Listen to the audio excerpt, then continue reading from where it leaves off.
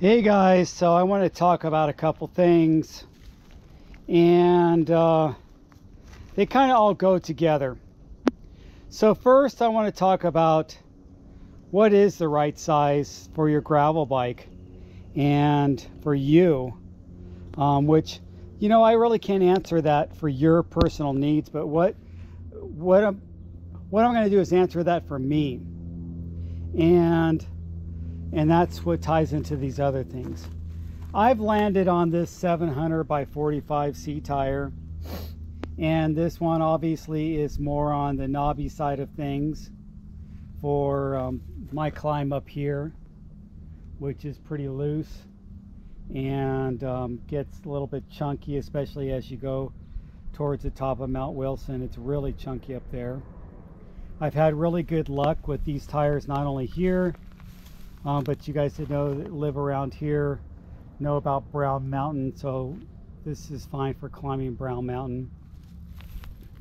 I paired it up with this tire. It's a little bit faster rolling, but probably when this tire wears out, I'll just put this Ultra Bite front and back. This is the Bite in back, that's the Ultra Bite in front.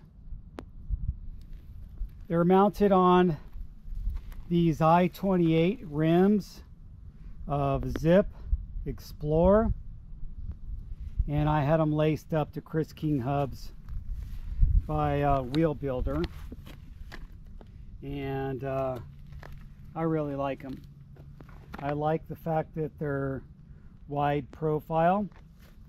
I can put a Cushcore in there, which I do have a Cushcore gravel in there, and they're at 35 psi or 32 psi in the front and about 28 in the rear, and that feels great. I can go lower than that, make them a little bit softer, especially with that Cushcore, and those tires hold in there. Now these rims, you can't just put any tire on there. They're the hookless bead design, so you need to be careful and take a look at their website what tires are compatible. These ones worked out, but I have tried other tires that didn't work out. So with that said, those are 700 by 45, and for mostly off-road with some road. I admit I get on the road too with this. I like them. They're not as smooth on the road as some more narrow tires or some slicker tires, but they work fine. Some of you guys like the ones with the center ridge or the smooth center part, and those work out really nice. The more of the mixed tire, they work both good on road and on gravel. But these, I like these, and they feel great. So let me talk about the second part of this. It's gearing selection. Now, if you notice that when I first built this bike up, and I told you this before, I put a 44, and the cassette actually only went up to 42. So it was really road orientated. And I had 700 by 40C tires with not much of an aggressive tread. They were regular Gravel King tread, but they weren't Gravel King, they were the Terravel. So those tires worked out really nicely, and I ran them for a while. Now, they were actually 700 by 38, but they blew up pretty nicely.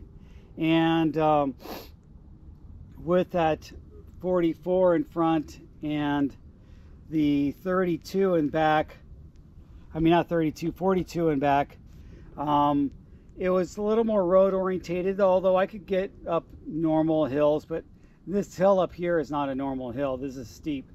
This is over 10% gain most of the climb, and a very unforgiving climb without any flat spots. So I switched it. I switched the front to a 38, and actually at the same time I switched to that big Garbaruk 46. and I like it. I almost went bigger on the Garbrook, but I didn't really want to change my my derailleur, my pulley hanger cage, and switch all that stuff out. So I thought I would try the 46 first, and it's working out, and I like it. And if I go a little bit now, as you could see today, I was in this gear. I didn't really go all the way down to the big 46, but I got pretty close. And I think I would actually prefer just to get that down to a 36 instead of that 38, and increase my range that way. It takes away the top end for the flats and for the descents, but I don't really need the top end for the flats and the descents, so I'm not too worried about it.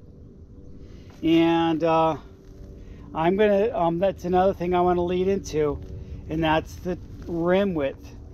Now this would be the hardest thing to change, because it would be meaning you would be buying a new wheel set or a new rim at least. And I like having wide rims, and I've said this time and time again. Some of my most viewed videos in the past have talked about wider is better, and how much I like rim width for my mountain bikes. I feel the same way about my gravel bikes.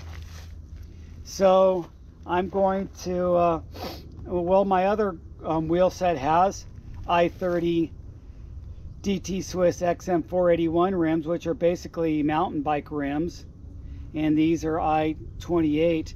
But I'm going to stand behind the wider rim with the 45C tire. For me, is about the best of both worlds, because you can air it down and really get a lot of traction. You could even go with a 700 by 50C tire if you really feel like you're on the edge of just cross-country mountain biking, or you can be fine with 700 by 45 or 700 by 40, but still have that extra volume with the wider rim. So that's what I wanted to talk about: the tire width, the rim width, and the gear selection. So thanks for watching, guys. Leave a comment below, and thanks for the comments on the past videos. Appreciate you guys watching.